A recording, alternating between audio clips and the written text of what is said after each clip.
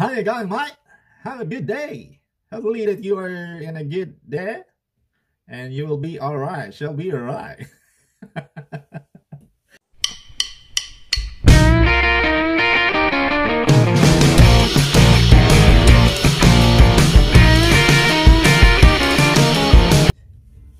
Australian English is the more than just an accent. An Aussie vernacular can easily leave both English speakers and foreigners perplexed. It is similar to British English, but many common words differ from American English. And there are many unique Aussie idiosyncrasies, slang terms, and expressions. So, if you plan to visit the world's smallest continent, this list of some of the most commonly used slang expression by Helena Hedegaard Holmgren. So guys, isang magandang araw na naman po sa inyong lahat dyan. So pag-uusapan natin ngayon is yung mga terms at saka mga expressions ng mga Aussie, okay? Aussie people, okay? Dahil mayroon silang different English term ng English America, okay? Yung iba is hindi natin maintindihan na Pilipino kasi most of the time yung naririnig natin is American English. So sa kanila is different, kakaiba. Okay? So, and actually guys, ang mga Aussie is a very polite, okay, people. Even if they don't know who you are, they will says always na kung magsugat mo, okay, ano bang Tagalog sa magsugat? Okay, kung magsugat mo, they will says that, "How you going, mate?" Okay, they will say, "How you going, mate?" So, ang ibig sabihin nila doon ay, "Kumusta?" Ayun, kumusta. And then you will answer, "Good." And then, kung mangutana po ka sila ha, kung magtatanong ka rin sa kanila is, "How yourself?" "How's yourself?" Okay, magtubag po na sila nga, good. Okay, so, that is for me, okay, sa na experience ko, alright? So, yun. Okay? So, first is arvo. Okay? Ang ibig sabihin ng arvo is afternoon. Ayun. Afternoon. Next is Barbie. It means barbecue. Bottle O. It's a bottle shop or liquor store. Chokers. Ayun. Chokers. Parang nachuchok ka. Pero ang ibig sabihin sa kanila is very full. Okay? Busog ka na. Next is iski. Okay? So it means cooler, insulated food and drinks and container. Okay? And fair dinkum. Fair dinkum. Ibig sabihin ay true and real or genuine. Grummet or grumet or grumet.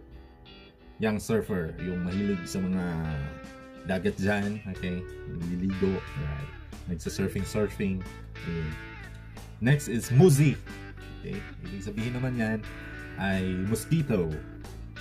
Next is ripper. Really great. Really great. Yun. Ripper. Really great. So, roo. Ibig sabihin yan. Kangaroo. Or a baby roo is still in the pouch. Okay, that's what we call a joey.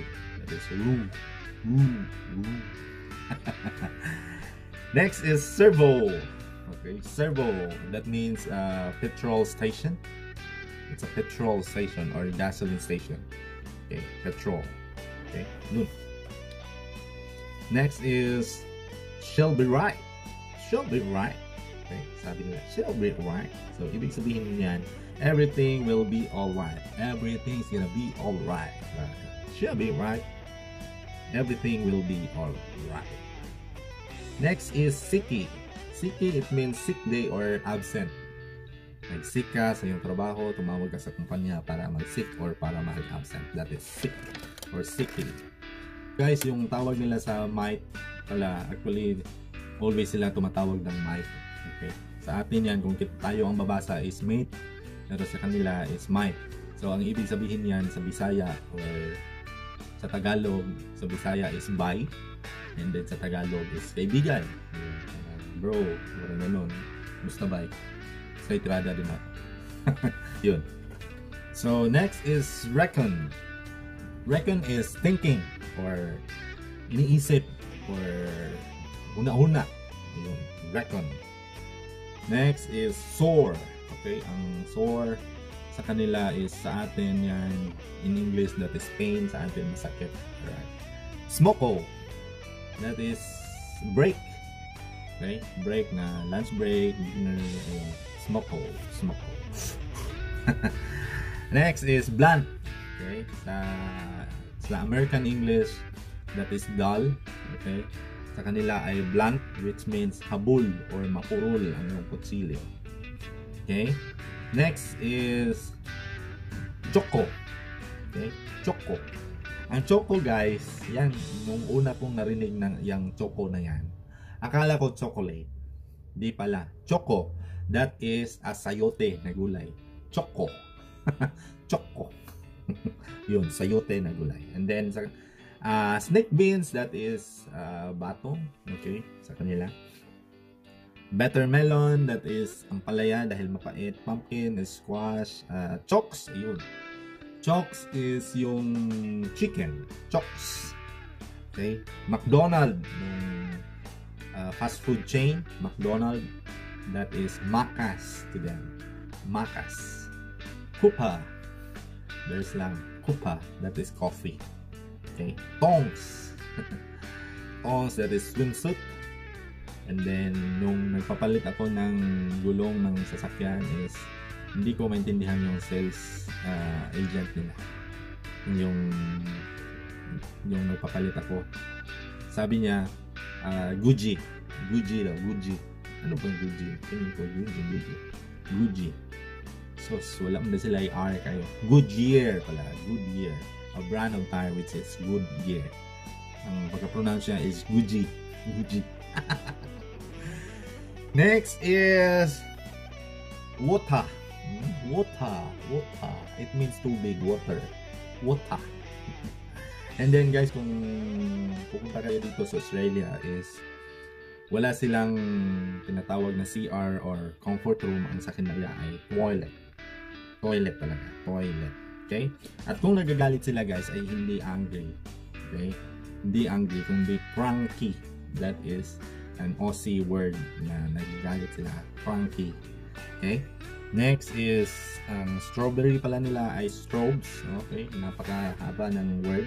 Strobes, pero strawberry ginawa nilang strobes. Strobes. Okay? Yung pitsay naman nila guys is pak choy. At yung slab nila guys, slab is 24 pack of beer. 24 pack of beer. Ayun. Stubby holder. Okay? Stubby holder. Or yung lalagyan, stubby holder or koozie or cooler, yung lalagyan ng lamig na tubig or drinks makaya yung tawag niya. Sweet ass. Sweet ass. Okay, it means sweet or awesome. Aussie will offer put ass at the end of the adjective to give emphasis. May ass talaga sila. Sweet ass. Sweet ass. Ta. T-A. Ta. It means thank you. Thank you. Ayun. Trading. Trading. That is tradesman. And then brekkie, it's the brake layer. Okay. Yung semento. Okay. Na bricks. Brekkie. And then truckie is a truck driver. Sparky, it means electrician. Okay? Layo talaga ano sa atin kung hindi natin alam. And then Garvo is a garbage collector. Ayan. Garbage collector. Chippy, it means carpenter. Panday sa atin. Ayun. So UT, it means utility vehicle or pickup truck. UT. And then branch, that is combining the breakfast and your lunch. Brunch. Oh. Alright.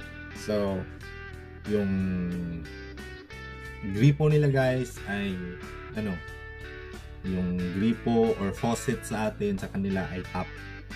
Okay, tap. And then ang ano din, yung takip ng mga butilya, yung mga bottle or whatever na takip, ang tawag din nila ay lid. Yun, lid. So, yun guys. And hopefully na mayroon kayong nakuha as small as na words from Aussie people. Okay, it's because I researched also dahil yung sometimes nag-uusap kami sa mga puti, yung mga boss namin, nag-uusap kami, sometimes hindi ko maintindihan. That's why I made a research and I found out na different word but in the same meaning. Different word talaga sila guys. So guys, kung bago po kayo dito sa ating channel, alright, pakiclick lang yung subscribe and they have a bell button. Okay, just click it also so that you will be notified to our new videos upload. Alright, so yun, once again, this is Wawi Taylor says to you, a peace.